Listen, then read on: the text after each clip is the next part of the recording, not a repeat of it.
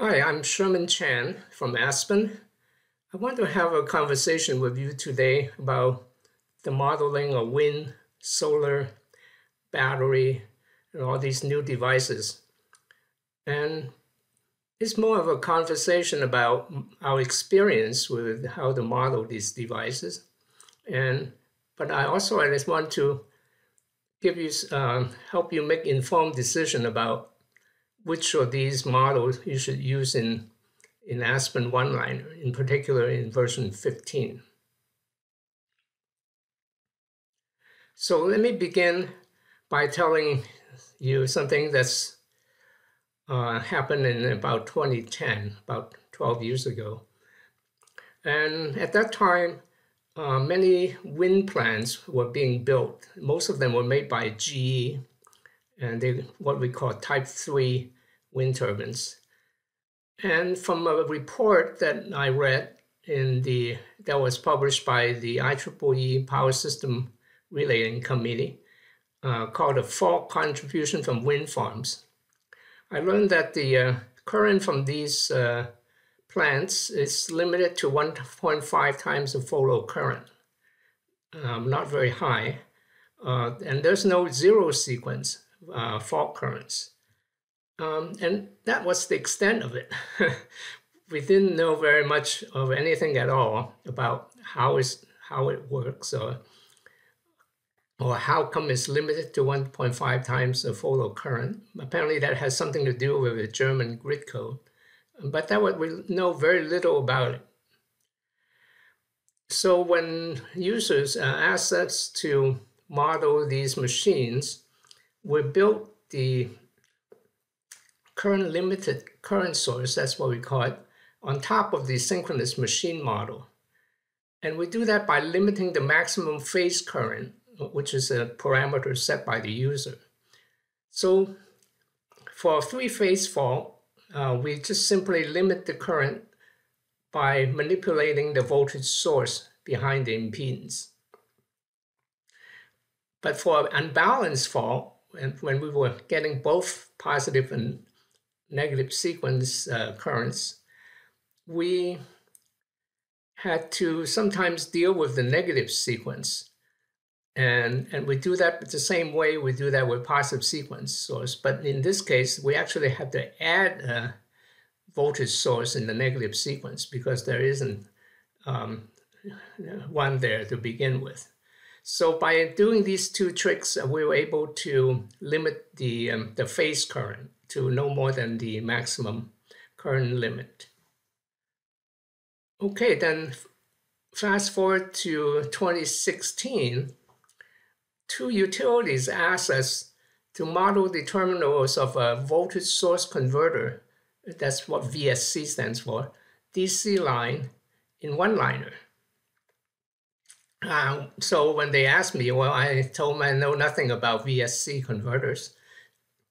So the utilities connected us at ASPEN with an engineer in ABB office in Austria, and he teaches how to do it. Well, he suggested we model each terminal of the DC line as a perfect current source. And he gave us a table which consists of several columns. So one of the columns is the different voltage magnitudes, and the second column is the current magnitude, and the third one was power factor angle. And we got two tables, one for the one for the rectifier and the other for the inverter. And from that, at ASPEN, we developed the voltage control current source model in OneLiner. Now, at that time, we have no clue that these VSC converters had anything to do with wind or solar generation. But we succeeded in building this model anyway, and made those utilities happy.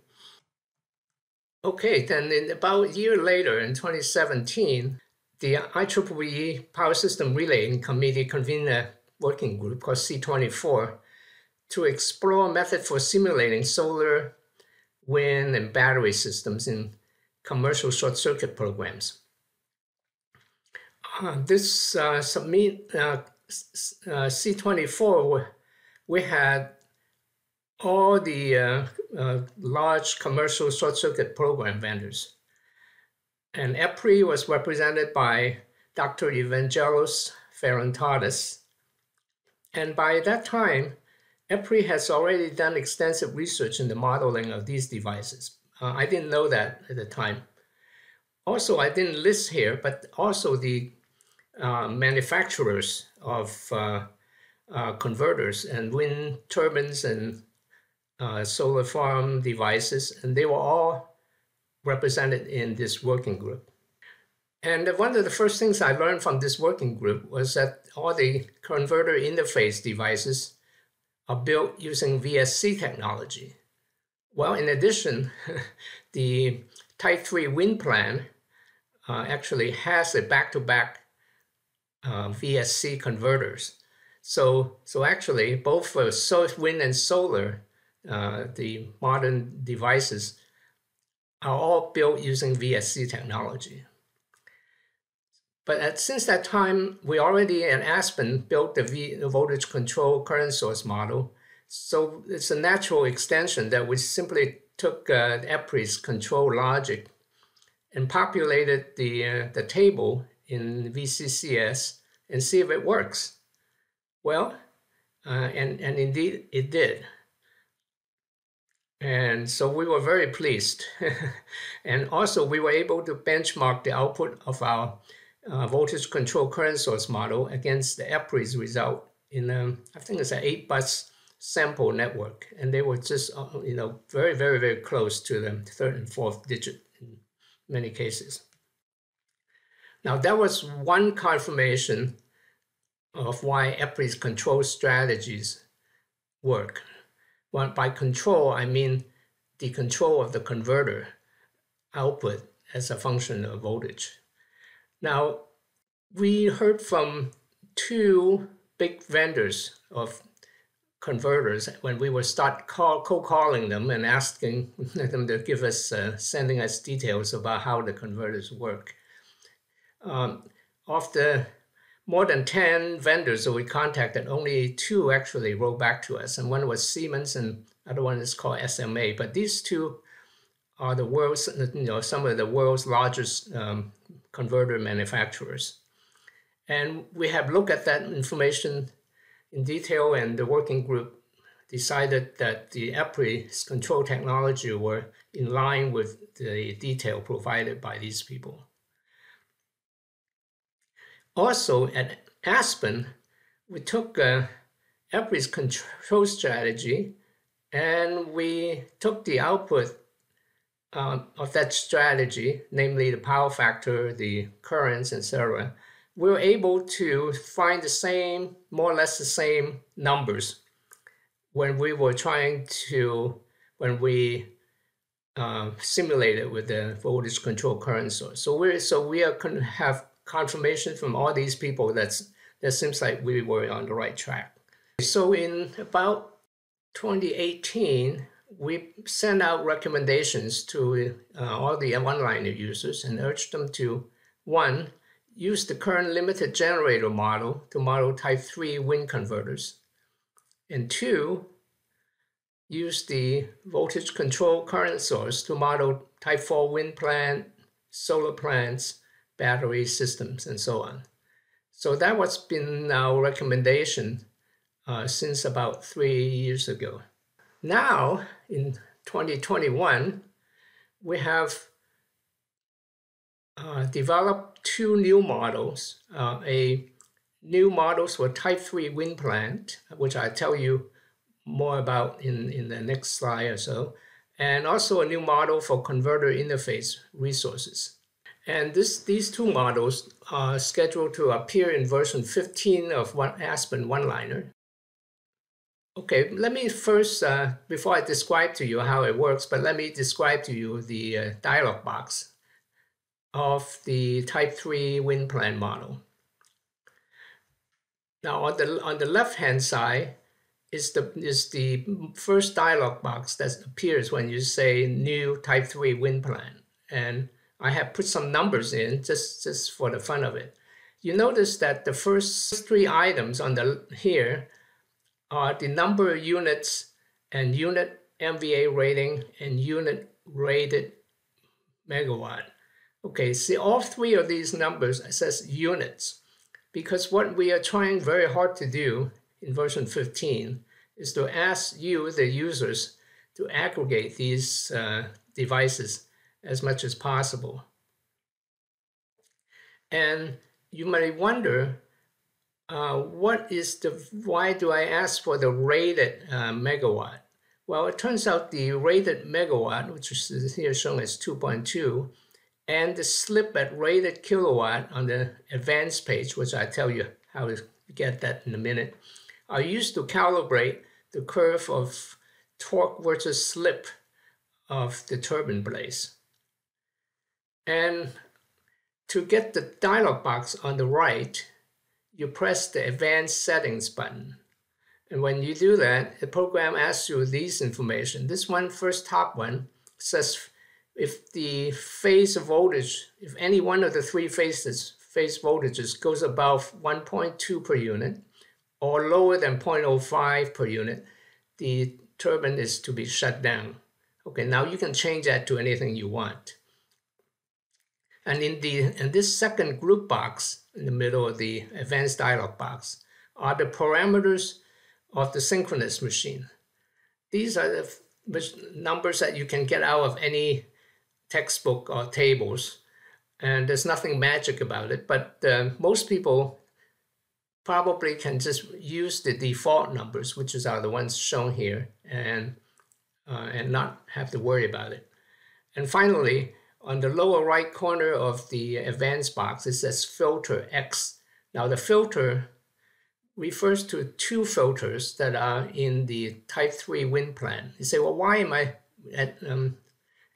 specifying the filter parameter? Well, it turns out for type 3 wind plan, the filter is inside the machine, within the return path from the grid terminal going back to the back-to-back converter. Now the filter is built to filter out the first and second harmonics of the switching frequency of the VSC converter, which is typically between 2 to 5 kilohertz. So this is a fairly high frequency filter. It's not very big. And the combined first and second harmonics filter at the power frequency, either 50 or 60 hertz, is a capacitor. And this is what represents it. Okay, so these are the. Now also here I put an arrow at the crowbar button. Now crowbarring is a phenomenon that when a fault is very close to a type 3 wind plant, and the plant in a transient state, I've emphasized the word transient, and the census of current that's over about 2 to 2.5 per unit, it would go into a state where it shuts down the electronics by shorting out all the windings in the rotor, thus turning the type 3 machine into a good old-fashioned induction machine. And this crowbar state could produce a very high current, which is controlled mostly by this parameter to the right called rotor leakage impedance. So a 0.2 leakage impedance would give you about a 5 per unit of crowbar. You say, well, so this is a way for you to turn on the crowbar state without relying on the program to actually do it, because this is not a phenomenon that you can duplicate with a short circuit program. Okay, so where do we get a wind plan model from? Well, this comes from research at EPRI and at EPRI-funded research at Polytechnique Montreal. And this model is fairly elaborate. It includes the induction machine's electric parameters. And two, it includes the logic and limiter of the back-to-back converter that feeds power back from the machine terminal to the rotor of the induction machine. Roughly, about 30% of the power is fed back that way. And third, it accounts for the torque characteristics of the wind turbine blade or blades as a function of the slip of the induction machine. Now, I want to And at the bottom, that EPRI has benchmarked this phasor-based model against results of time domain simulations. So this is something that EPRI had worked on even before C24 was there. Okay, the crowbar state I already mentioned, so I won't draw on it. Now, the reason that you have to model the crowbar state I put here is for substation design. And so you mark the crowbar button to make this happen. Okay, so let's move on to the dialog box of the what we call the converter interface resource model. So this model is intended for type 4 wind plants or solar plants or battery systems. So because in all three of these cases, 100% of the power from the generating device or either generating or consuming, power consuming device in the case of battery, going through a converter to the utility grid, 100% of the power has to go through the converter. So for wind turbines, this is very useful because this means that the wind turbine that's generating power can generate power at a wide range of frequencies, because this back-to-back converter would convert it first to DC and then back to 60 or 50 hertz. So there's no need for funny tricks like the Type 3 machines that I showed you earlier. Now, just to show you some of the parameters here, again, we put the number of units and unit MVA and unit generation in here. Again, the whole reason is that we want you, the users, to aggregate whenever possible, and that will really help. And I will talk more about that a little later on. Now, we discovered from talking to a lot of manufacturers and users of converters that some converter, definitely not all of them, have a limit that when the voltage drops to a certain point, the maximum current changes. So what we provided in this little group box in the middle of the dialog box is that a way for you to specify that. And here I gave an example. It says, if the positive sequence voltage is above 0.5 per unit, well, the maximum current is 1.2. But if the voltage at the terminal is less than 0.5 per unit, reduce the current to 1. Well, actually, I have seen many cases that they would actually reduce it to half or even lower than that.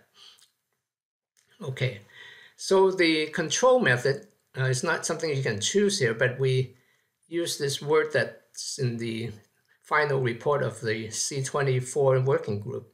We refer to our method as a dynamic reactive current control. Now, in version 15 of OneLiner, you have the ability to ask the program to generate dynamic reactive current in both the positive sequence and in the negative sequence. So actually, the one for a negative sequence is defaulted to 0 because most of the machines aren't built that way yet. But it looks like it will happen very soon, and I will explain that in a minute. And the bottom part about shutdown this part is the same thing that we provided for the wind machines. Basically, you provide a high and a low range that the machines shouldn't either exceed or go below. So this is the dialog box for the converter resource model. Well, you say, well, how is this any different from the voltage control current source? Well, actually, there aren't too many. If you assume that the negative sequence slope is 0, this model will essentially produce this more or less the same output as the voltage control current source. Now, you probably wonder, well, if I simply replace a voltage control current source with one of these, will I actually get the same numbers? Well, the answer is no. The reason has to do with the current limit for the d-axis and the q-axis, d being the direct axis and q as the quadrature axis. In version 4, we assume that the limits on the d and q axis will always 1, even though the total current limit may be higher than 1, say 1.2. But why we did that? Well, that was, I'm sorry, but I have to blame EPRI for that. Well, I'm not blaming them, but that was their directives at the time. But more recently, EPRI changes its directive to make the total current, let's say 1.2 being the limit, to be identical to the quadrature and the direct axis limit. So that makes the output of the new model to be slightly different from the one that you get earlier. And this one will generate more reactive power and have more beneficial effects. You say, well, which one is this my machine have, or the customer has? Well, you'll never know, because when all these times of several years of when we talk to the manufacturers asking what these limits are, they wouldn't tell us. So EPRI's numbers is the best numbers that we can get.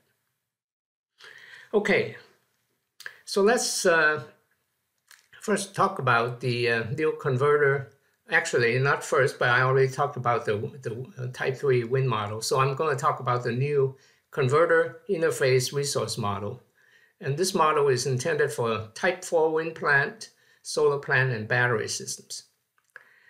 Okay, so this is as I said, if you don't care about the negative sequence, this model would produce more or less the same numbers that the voltage control current sources would output. Now, the negative sequence reactive current is a big deal because it was done to conform to a German grid code that requires it. You say, well, what does that have anything to do with us? That's in Germany.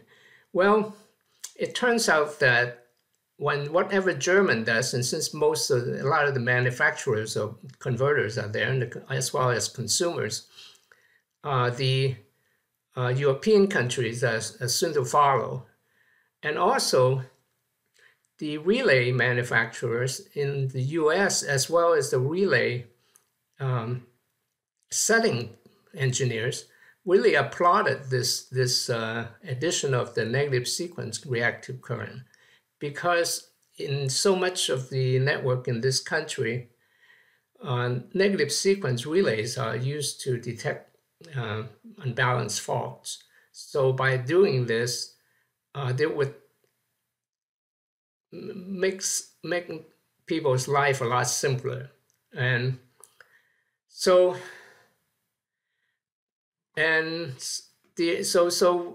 without the negative sequence, I'm saying that this model is no different from fundamentally from the voltage control current source. The only difference now is that you don't have to enter any current or power factor angle into a table. And some of you will probably say hallelujah to that. And OneLiner computes these values internally, so you don't have to enter them anymore. Now, for both the new models, for Type 3 wind plants and the voltage control, the converter interface resources, you must choose a preferred option of either start from linear network solution or from power flow solution. You cannot use the assume flat preferred voltage option anymore. And for a very short time of less than a year, we let users of OneLiner version 14 to use the assume flat option to simulate the voltage control current source. That did not work out well at all. And that's the reason why you cannot use this assume flat preferred voltage option. Okay, so let's talk about how you migrate with the existing model. Assume that you're already modeling these devices in your short circuit program. And let me start with wind plants. Now, remember we've been telling people to model these wind plants since 2018 to use the current limited generator. Okay, if you're doing that, well, we want you to switch to the new Type 3 wind plant model. If you're using Type 4 wind plants, solar plants, or battery system, and regardless of how you model these devices now, we suggest that you change them to the new Converter Interface Resource model in version 15. And I want to emphasize this idea of aggregating. And so let me say that one more time. Whenever possible, aggregate the units in a farm or units that are within close proximity to each other whenever possible. So that's why the new models in version 15 ask you to enter the number of units, unit MVA rating, unit megawatt output, and so on.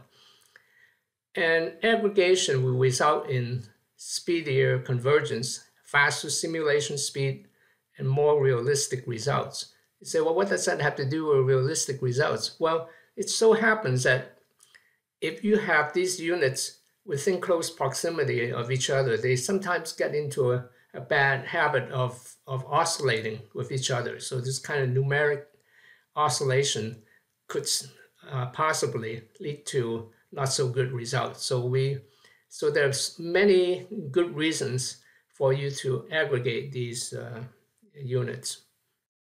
Okay, so finally, is the voltage control current source model good for anything anymore?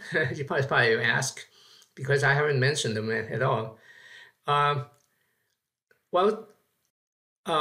Yes, the voltage control current source is still in version 15, but in the new Appendix J in version 15's user's manual, we will show how you can use the voltage control current source to model 1, StatComs, and 2, older solar plants that inject the same current regardless of the terminal voltage. Well, there are a lot of people that are already modeling the StatCom this way. And secondly, these old solar plants that I'm referring to actually exist and in some utilities, and I'm not making that up. So if you have any one of these, do use the voltage control current source. And there may be other ones that people will think of. Basically, you want the device to inject only positive sequence current, and B, you want these devices to not to be too complicated, and because if they just don't, this is not the right model for something that's very, very complicated. Okay, so finally, is the current limited generator good for anything anymore? The answer is no. Please don't use it anymore.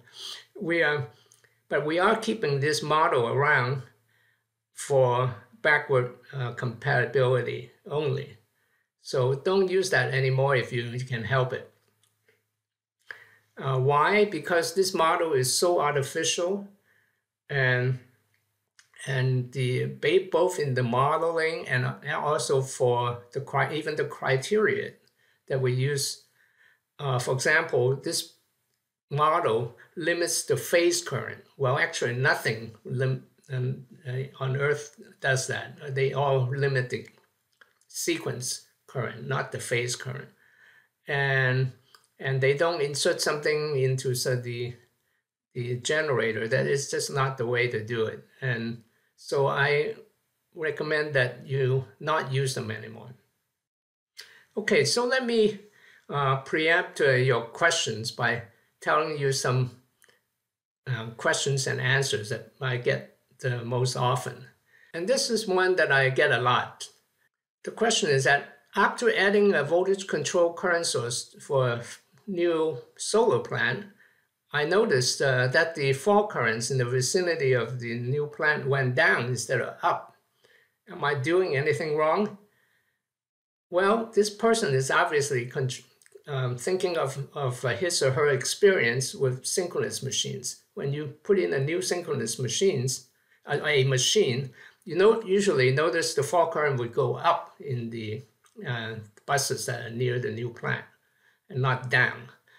So the answer is no, and this is a very common occurrence. And actually, the first time I encountered this kind of question myself was when I was modeling the converter for the two utilities that they were contemplating buying a VSC converter from ABB. And so after I noticed this fact, I called up the ABB engineer in Austria. I said, well, what's the problem here? I model the thing the way that you told me, and I end up with lower current instead of higher current. And he told me not to worry. He said, this things happen all the time. And he told me the reasons. And I confirmed them, and I'm kind of putting them in my way of presenting it to you in the next page. Okay, reasons why both CCS and converter resource will actually lower your fault current and not increasing them. Well, in both cases, they are ideal current sources with infinite internal impedance. Well, that is the definition of an ideal current source. Well, as a result, when you put in a new device, you introduce no effect on the Thevenin impedance at any of the neighboring buses whatsoever. In fact, you haven't changed the whole network's Thevenin impedance. And that is a big deal, because when you put in a synchronous machine, you will change the Thevenin impedance big time. And the second reason is that the current injected by voltage control current source, or the new model for current interface resource, is on the order of only like 1 to 1.5 times the follow current. Okay, a conventional synchronous machine, when it's faulted near it, you could get in the subtransient up to 10 or 15 times the follow current. And the third reason is the current injected by these new devices are all reactive when the terminal voltage drops to 0.5 or lower. In other words, your device is acting like a StatCom. So it gives you VARs. So not only you will get lower fault current, you actually will find that the voltage, the post-fault voltage in your simulation is higher. So I done away with the one that people most ask me about, but here's also a good one that people who are evaluating the 15 in the beta version. So how do I know in version 15 whether these devices have converged? Well, you can find this out by looking at the TTY window after you simulate a fault. It will give you a list of the device that did not converge. Okay, another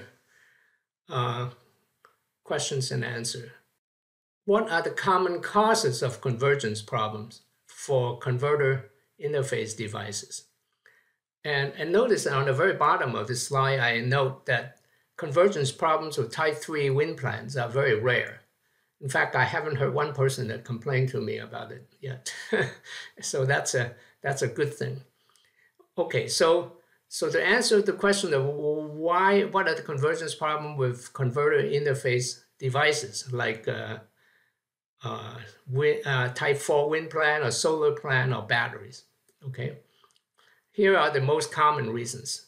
The most common reason is that people just, when they simulate this thing, they just throw a transformer in front of the device and not pay too much attention to the MVA rating of the device. And this accounts for more than half of the problems that I found. So please do pay attention to the transformer rating that's in front of a battery or in front of type 4 wind plant or solar plant, please. Another couple reasons of why these things don't converge. Okay, many people have multiple devices, and they're connected to each other through switches, or God forbid, and very low impedance lines. This is really bad because this causes the change in one unit will affect the other one, and they kind of dance back and forth, and they will never converge. And you can avoid this kind of problem by simply aggregating the devices, which is what I suggested earlier. Another reason that they don't converge is that people connect one of these converter interface resources to the network without a Y delta transformer or YY delta transformer. You know, they just slap together a network and they just put one of these things on it. And no, you can't do that. You got to have a transformer, at least one, and sometimes two, if you want to model both the unit, quote unit unquote transformer, as well as the one that the transformer that ties it to the network. And to make sure a Y winding is on the side of the converter interface resource. Okay, I say that again. Make sure a Y winding is on that side of a solar plant or type 4 wind plant or battery. Why Y winding? Well, most of you who have worked with synchronous machine for years know that people normally put a delta winding in front of the machine.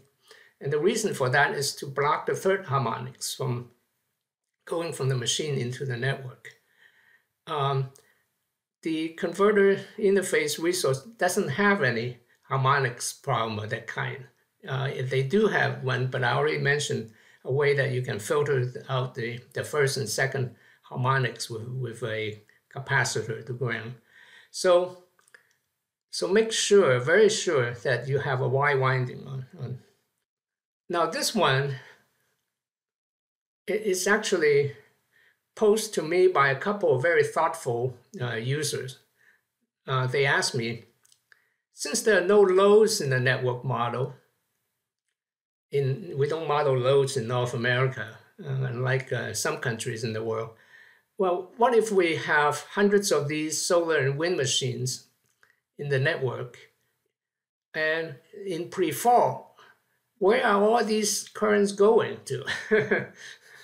So you could end up with hundreds or thousands of megawatts in your network if you happen to be in one of the states that have a lot of these devices. And you say, well, before the fall happens, where are all these things going to?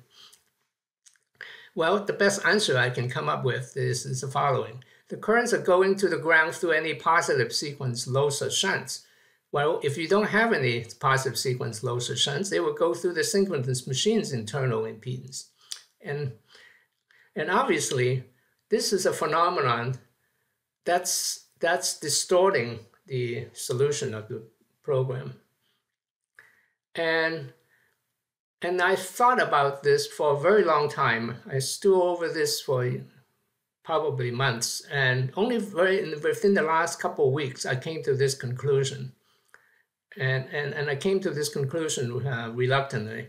And I suggest that you set the unit megawatt generation to 0 for solar and wind type 4 wind models. Okay, set the unit megawatt generation to 0. Or in the case where you have a solar generator and a battery system, for example, you can achieve the same result by making the battery consume the power that's generated by the solar plant. So basically, no power is going into the network. So you thus avoid this question. And I have tried this on a couple of cases where it was very difficult to converge, and it has beneficial effects. And I'm pretty sure this is the right approach. Why? Because this method of starting with a megawatt generation of 0 is consistent with the way conventional synchronous machines are modeled in a short circuit program, right? if you take a synchronous machine and look at its pre-fault state, well, it's not outputting anything because it has a voltage source behind the impedance, and that source behind the generator is at 1 per unit. So if your voltage at the bus is about 1 per unit, well, no flow is going to go, right? And you're only looking for the program, the short circuit program, to tell you how much current that's injected into the network because your short circuit has lowered the voltage in the network. Okay, so if you apply the same logic that I just mentioned to a wind or solar plant, well, then you ought to also make those devices output 0 current in the pre-fault condition. Now your question, then your question is, well, will it still generate the same current? No, it will not generate the same current, but it will generate substantial amount of current that you saw before with the megawatt generation in pre-fault. And the new answer is probably the right one. And so you haven't tried this before, try it. And I hope that you will come to this conclusion, because I don't have very many supporters yet. So if you think that I'm on the right track, let me know. Okay, now suppose that you must model the pre-fault currents of wind and solar generator. The right way to do it is to add some loads in your network and use the start from power flow solution pre-fault voltage option. This problem with this approach is that you're going to need the license for the ASPEN power flow program, and you have to deal with the issue of power flow convergence. And I think in one case, it costs money. In other words, it costs money, and now it causes trouble. And I don't think many relay engineer is going to like this idea. But I laid it out because in some countries, we have users in about 63 countries. This is a standard way they start a short circuit program. So, but in North America, I don't think that this method is going to fly. Okay, well, this is the end of my talk. So I hope you get something out of this presentation.